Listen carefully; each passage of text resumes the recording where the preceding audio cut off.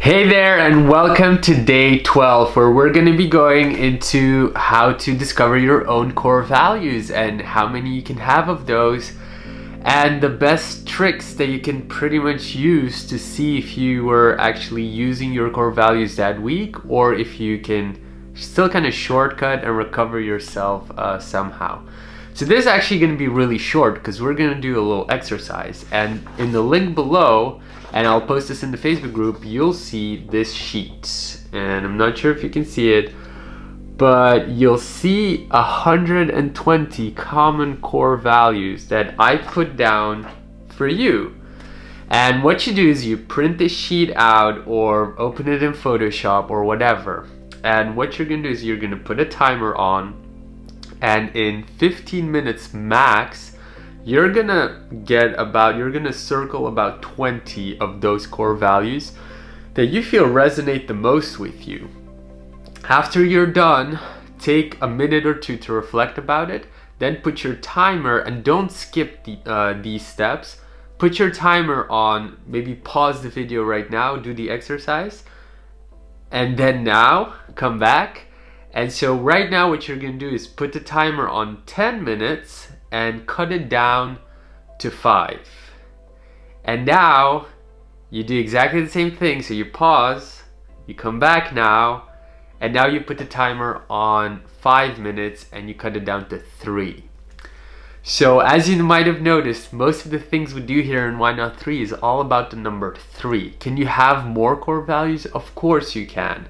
I just found that with myself, 3 is easy to remember, and it's mostly, if you have 3 of them, it mostly kind of covers everything that the others cover as well, which you will notice.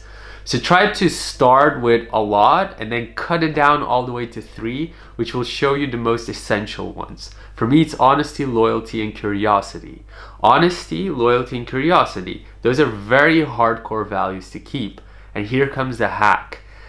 Of course, you can't always be honest, you can't always be loyal, and you cannot always be curious.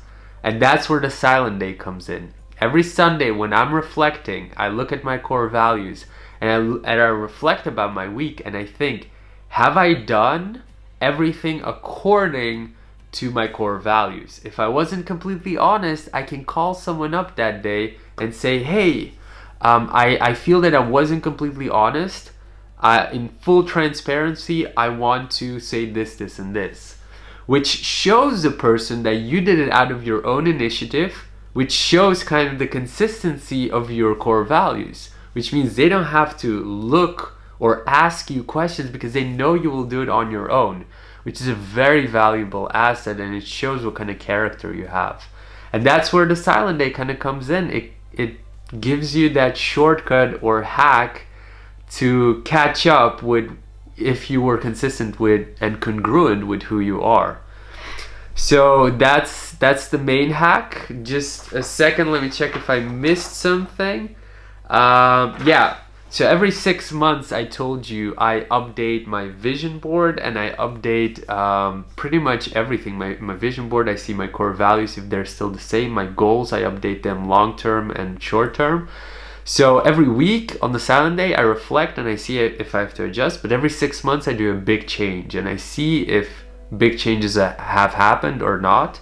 And for instance, if curiosity is not that much of a priority for me now, and then I have to switch into something else. Usually it doesn't change that often, but it's always good that every 6 months you check again. So remember, really short, do the exercise for today. Then once you have the exercise and you have your core values, make sure to reflect on them every silent day. And then once you have done that, make sure to every 6 months update the core values that you have and make sure that it's still the same. That's it for today. Tomorrow I'll be traveling, so you'll be on a vlog with me through the airports and everything. I'll be traveling for a week to Germany.